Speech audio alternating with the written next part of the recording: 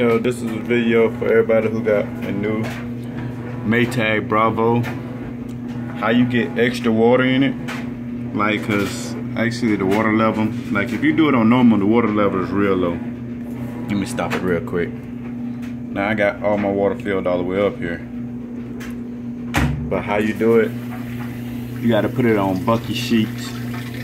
The woman was telling me to put it on extra ranks, but I think that's a little bit too much water I got in here now, so I got it on bucket sheets. I got it on kind of like a heavy load. That's how you get extra water in this here. Maytag Bravo.